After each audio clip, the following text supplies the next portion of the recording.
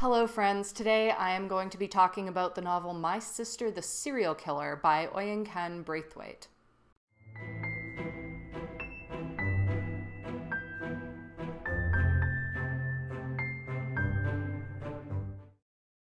First off, if I butchered that name, I am sorry. So last week I talked with you all about one of my fears that I'm trying to tackle this year, which is short stories. Well, my other fear in the literary world happens to be book reviews. While I am a pretty opinionated person, I think I'm also pretty internal about those opinions, so reviews are just not a territory that comes naturally to me. That being said, I would like to get better at them. When I was trying to figure out how exactly to go about doing this, my first angle was to compile a list of novels that fit into a certain category, like award winners, novels in a particular genre, things like that. But while I was thinking this, it then hit me how this list would be this new thing I was creating that would add on to my already massive list of books I need to read, including books that are recommendations from friends and family that I just haven't been able to get at. And that is when I had my light bulb moment and figured out what books I was going to review. I wouldn't put off my list of recommendations. Instead, I would use that list for reviews and bring my friends and family in on the conversation. Not only would having someone else there be a nice kind of stepping stone for anxiety, but it would be a great opportunity to bond with the people that I love. One of my best friends, who I met when we were 4 years old, volunteered to be my first sacrifice, and she had a great suggestion for a book that I'd love. So without further ado, I hope you enjoy Anna and my chat about My Sister the Serial Killer. So we are talking about My Sister the Serial Killer, and to start with a little summary, Korede's sister Ayla is many things. The favorite child, the beautiful one, possibly sociopathic, and now Ayola's third boyfriend in a row is dead, stabbed through the heart with Ayola's knife. Korede's practicality is the sister's saving grace. She knows the best solutions for cleaning blood: bleach, bleach, and more bleach. The best way to move a body: wrap it in sheets like a mummy. And she keeps Ayola from posting pictures to Instagram when she should be mourning her missing boyfriend. Not that she gets any credit. Korede has long been in love with a kind, handsome doctor at the hospital where she works. She dreams of the day when he will realize that she's exactly what he needs. But when he asks Korede for Ayola's phone number, she must reckon with what her sister has become and how far she's willing to go to protect her. So you recommended this book to me. I did. Probably knowing that I have an unhealthy obsession with death. Just a little bit. But what did you like about this book, and what made you recommend it to me? I love a good sort of mystery, thriller, crimey sort of genre. And this book, I have to say, was recommended to me by my good pal Marika, who is a great poet and she always gives me great book recommendations. So I knew I was going to like it, but I think what I really liked in it was, so the novel is told from the perspective of Korede, who is Ayola's sister. Ayola's the girl who is not a sociopathic serial killer. I think she is.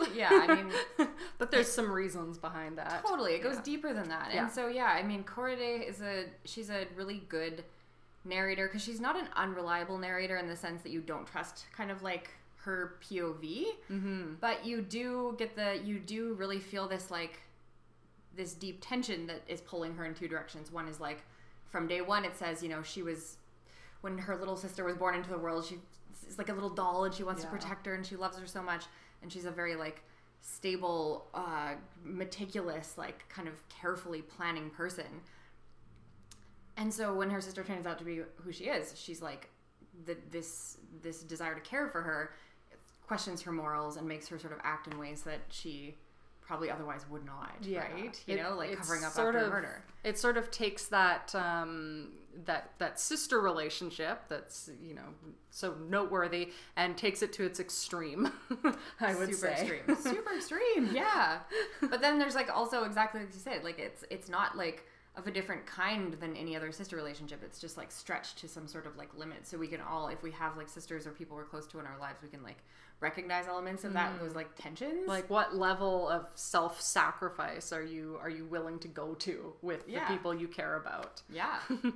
And how much are you gonna like be honest with yourself about like where your true kind of like moral center is? There were a lot of blinders, I think, in this story, even, which is kind of weird because it's also very honest. Like it's very honest. You're getting the interior thoughts of Corday, of course, but she obviously has some blinders and some parameters that allow her to do what she's doing, which is cleaning up murders.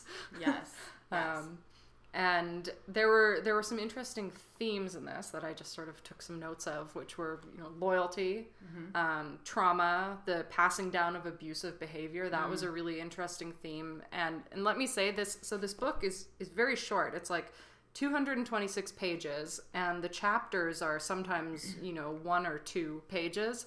And for that, the author is really able to tell a very in-depth story, like lots of characters, really well. It's strange. Like I admired how simplistic it was, but how you have this character growth and this interior monologue and development and history and irony, like so much. Simple sentences where you're like, whoa. So I was watching an interview with the author because I was just sort of looking into it a little bit after I read it. She actually didn't consider it comedic at all when she was writing it. And then when the book came out, people were saying, this is a dark comedy. And she was like, wait, what? So it's kind of interesting knowing that. I don't know if you... actually very interesting. I know, right? I would have thought it was... because I guess I just took it as very ironic. There's so many moments where Corday will really reveal something that, as the reader, we're like, oh, I see how this relates to your relationship. Yeah. But she's saying it just sort of in the context of that one particular moment. But it's so just like flavored right, that it really like it doesn't ring as like clunky or overly like manipulative on the author's part. Yeah, like really that's one of the things that I was thinking about this, because so this is actually one I would consider reading a second time through, because I just sort of I read it and my first take was kind of, okay, I enjoyed that. Yeah. But it was, it was easy to read. It was a very easy read. But then sort of the more you think on it, the more you go, this author is actually really, really clever. Totally. Because this wouldn't have been an easy read like if other people wrote it. No. And this story could have gone on for like 1,000 pages, honestly. Totally.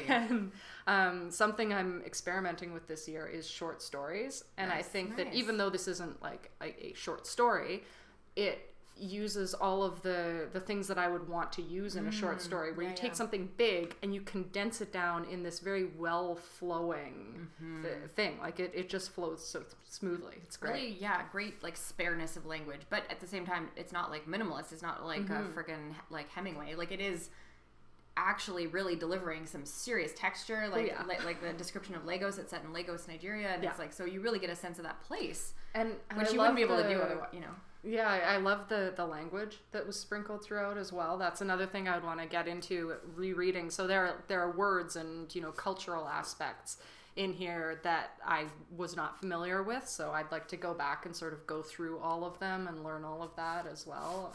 Totally. Yeah. Like I looked into one kind of interesting thing, and I'm trying to not give like mega spoilers here, and I think we can talk about it without doing that.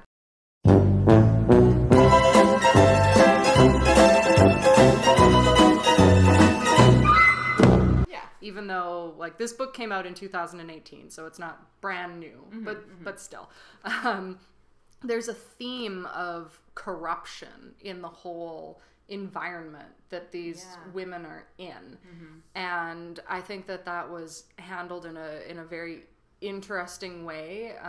Like just one of the things that first I latched onto is the fact that this family has a house girl.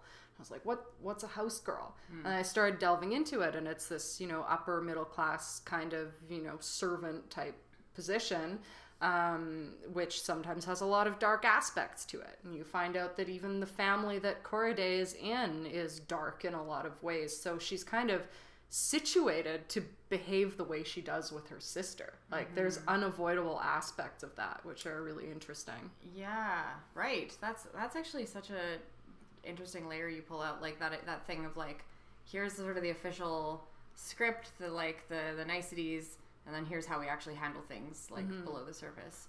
Which like even again, not to get into too many spoilers, but there's like the incidents where, you know, she's like gets pulled over by the police when and after the first scene in the book is her coming to help Ayoola clean up after her self-defensive killing of this boyfriend.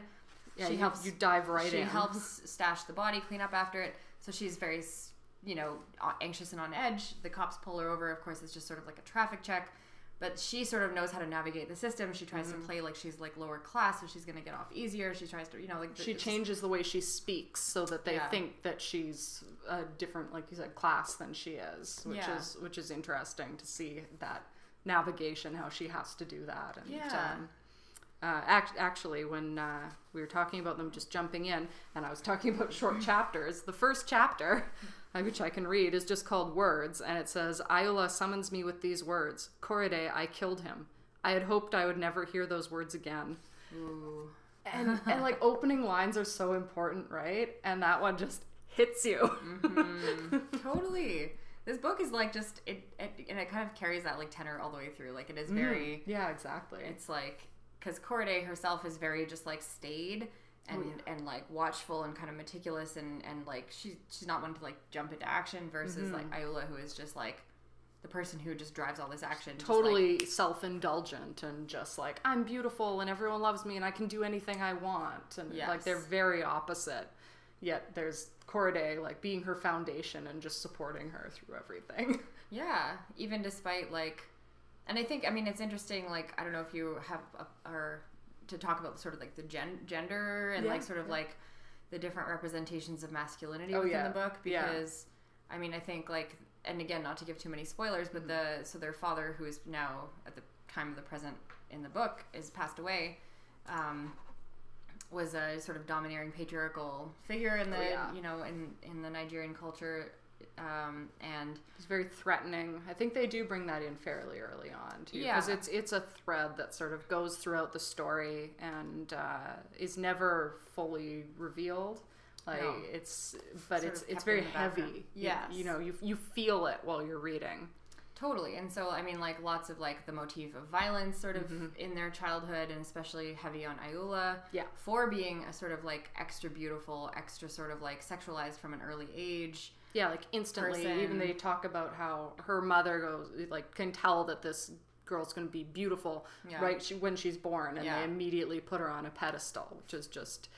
So between the mother putting her on the pedestal and the father being abusive, it's just like the most toxic situation you could imagine. It is. And it's also like, I think the source of Corriday's like protective instinct, or like maybe sort of the maturation of her protective instinct, because her sister's being treated with this like, this two sides of the same coin. One is this like extra admiration from the world, and the other is like she's now the sort of like locus of so much more like violence, male desire, male aggression, commodification within the patriarchal society. And so I think this sort of like forms this interesting mirror then with like the Corriday's love interest, this like handsome doctor who takes interest in Ayoola. Maybe a little bit of how he, even though he's supposed to be seen as a nice guy, he really mirrors the father, because he's seeing her as nothing else than just the same prettiness, but from a more kind of like benign standpoint, right? Yeah, and I think that's important, because that happens with all of the men that she's with to some extent, and they start off, you'll see them as sort of the ideal, and Corriday looks at them as the ideal. Yeah. Because the first person who we meet that Ayoola kills, Corriday spends most of the novel idealizing him. When one thing I noticed right away, and I don't know if this is I don't know if this was purposeful or not, but I didn't think his poetry was good. Oh yeah, no, it was like it was very awful. Obviously like MySpace poetry. Yeah, so he's a poet and an artist, and I actually had I took these off, but I had because I didn't wind up putting a lot of notes. I just thought I'm gonna go through this later, but I had a little post-it at one point on his poem that said "reason enough to kill him."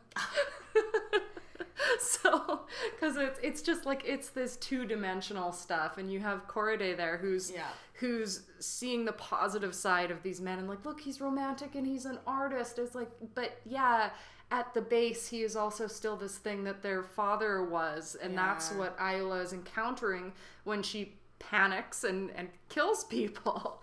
And you have that with the prospective love interest of Korede as well, where he's very much a different person through the novel. Like, the first half, he's one he's through Korede's eyes only. That's right. And then the second half, you see this other side, and it's a very interesting perspective change.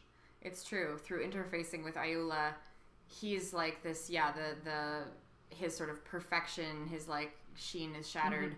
Yeah, because you see him just for being, again, another sort of like red-blooded male within this sort of patriarchal society who's like, again, looking upon women as like lesser and only sort of objectified, and not necessarily at the same time to his own detriment, not seeing them for the potential that they have, for like anything. And I guess sort of that's symbolized with the potential for harm, but I guess and there was actually I think this was a line that he said, though, that when we were talking about those lines that hit really hard, this was one that I really liked, where at one point he says to the main character, "There's something wrong with her, but you, what's your excuse?"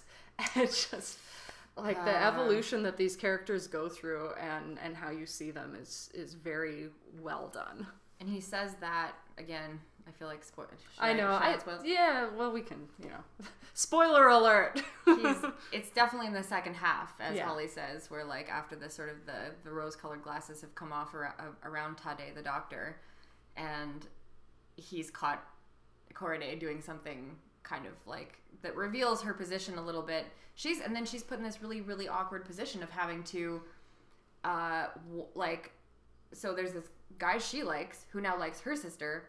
She loves her sister. She's trying to protect her sister, but now she's trying to protect also this guy from her sister, and like stand in this triangle. And she can't do anything right in this situation. She can't. But it's like turning the idea of the love triangle kind of like on this like twisted murderous edge. Oh yeah. So she's trying to say, like, she says, I think at one point she's like things never end up well in her relationships, and the guy says, "Oh yeah, well, men can be harmful," and she's like, "It's not that, Yeah.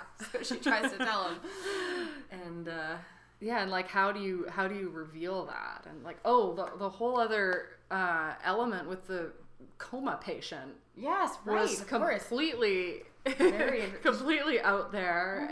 And I guess if we're gonna sort of, because I want to get into this, and there will be spoilers just because of how it gets to the end, so I think it's not too bad to. I'll put an alert up when we're spoiling everybody. We're spoiling. We're doing it. Just like, I thought that element was so good, and it was the thing that, like, it was the one good thing kind of, because there's this, you're surrounded by corruption. Korede thinks she's doing good things, but she's really not, and she's she's encouraging this behavior when really she should not be. Ayla's not a good person. Like, she's, there's reasons, there's background and everything for that, but like, she's not a good person at this point. Their mother isn't. But then you have this, it says something in the first place that the only good person can't even talk in the story. So you have Korede confiding in this coma patient who eventually in the story wakes up, which is very interesting, and then you learn about his life. Like, it's just and he goes from being this like neutral repository for Korede's sort of confessions and like moral guilt and guilty conscience, to having like a wife who's trying to divorce him, to having a son who's trying to get married and doesn't like the other woman he was trying. So like, he becomes from this like and not to like fucking read too much into it, but like, in a way, what Korede is doing to, his name's Muhtar, I think? Yeah, Muhtar. To say, like, he's just this, like, flat object upon which she can sort of just, like, talk to, and he doesn't talk back, and it's sort of oversimplified. It's mirroring in maybe a little bit of a way, sort of the gendered way that, like, women are looked at, where it's like, you're not expected to have a sort of complex inner life or life, and it's inconvenient when you do. So she's getting to play with that idea by having this man who's lying there, and he's the neutral man. And that is interesting, because like in this world, the ideal man is one who lies there and doesn't say or do anything. Right. Like that's the better option. I mean, but at the same time, like, I mean, you said like they're bad people, but I think like the question is like, are they? Like who is good and who is bad at all? It really questions that a lot, I find. Like, and you go back and forth going like, okay, but you know, this happened to her, and did this guy really do this? And you know, like you're very at odds. And I think that that the author really leaves so much open for interpretation, which is good in a suspense novel. I think you want to keep chewing on it. You do, because it always hinges on like all of these like moments of murder. They hinge on Ayoola saying, he attacked me first. Mm-hmm. I responded in self-defense. Korede coming in and saying, I'm gonna like believe you, whether or not she actually fully believes her. I think that's beside the point. The point is like that loyalty or whatever, like, not only loyalty from the sense of like Korede putting Ayoola before herself, but I think it's actually, what is she getting out of that relationship too? Yeah. Honestly, I think we've covered quite a bit here. There's the whole, I said commodification before, but like commodification of beauty. That was a huge topic. And the mother's influence on that. Yeah, and that is, I think it's very interesting because the novel is very even with how it points out negatives with female culture as well as male culture. Yeah. Because you have, and Ayla is kind of in this horrible position, really, because like when we talked about when she was a child, you know, you have the mother coming at her from one angle and the father from another angle, and they just expand on that in the whole worldview of like, in the end, beauty kind of means everything. Yeah. And if you're a beautiful person, like you can get away with murder. Yeah, but also it's like your like options are, it seems like they're expanded, but maybe from your own lived experience they're kind of like shrunken, like and so what latitude do you have when everybody's always looking at you, when everything's like kind of because in the end, like, do they care about you, or are they just seeing your beauty? Because with they want something. Tade, is that how? I think so. Yeah. Okay, I was looking these up earlier, but with him, he seems like someone who might have some depth, but the second he sees Ayoola, that depth is gone. Yeah, it's just it's out the window. It's like, beautiful girl, done. Which also, I mean, like maybe like a sort of smaller theme or just a smaller point to make about like that Korede's character kind of contains is that like wanting something, you can idealize it when you get up close to it, of course, and when it actually wants you back and you're sort of you're confronted with like the reality of a situation, things are always a little less glamorous and a little less picture perfect, which is like the two sisters typify those different distances between men and themselves. Ayoola is always like having to fight men off so she can see their ugliness and it doesn't matter, whereas Korede is like idealizing them and because they're unattainable for her, so it's like it's always the dream, it's always that sort of puppy love phase instead of actual real love. Totally. And it's like these sort of weird positions that like adult women are forced to like be in one or the other, really, of, especially within this society. Like, you don't really ever get to just be like equals. You got to pick one side, and both sides kind of suck. Pretty much. So I mean, for a under 300 word novel that is in the sort of horror realm, horror comedy, dark comedy, it really explores a lot, and I would definitely recommend it. I'm glad you recommended it to me. Oh, I'm so glad I enjoyed it a lot. I'm so glad you enjoyed it. And you recommended another book that I'm going to read as well, but I'm glad I picked this one. Okay. I love the murder. And like blood dress. I've never read a novel set in Nigeria either. Like that was also. I like that. Like I said, I want to look into the language and everything a bit more, and just sort of the culture. I like that a lot. Yeah, the interesting moments where they had like the Yoruba like written out. I was like, I don't know what it means, but it's kind of cool to see it like spelled and like and so much horror. So much of this genre is like very white. Yes, very totally. White male North America, so it's really cool to see a different perspective. Totally, and Nigerian different tackling of it. Writer, yeah. So, is there anything else you would say about the book? Whew.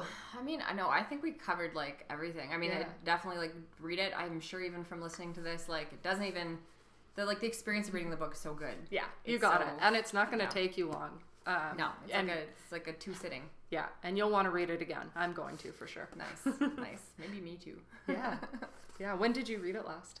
Well, I read it when Marika suggested it to me, so that was a year and a half ago, and then I just like sort of skimmed through it. I was like, right, because there were so many characters. I don't remember the names, so I was like skimming through the chapters like earlier today, and I was like, oh yeah, right. Oh my god, yeah, that was such a cool like plot point. But it really stuck with so me, much in you know. there. Yeah. Okay, well, thank you so much for coming here pleasure. today.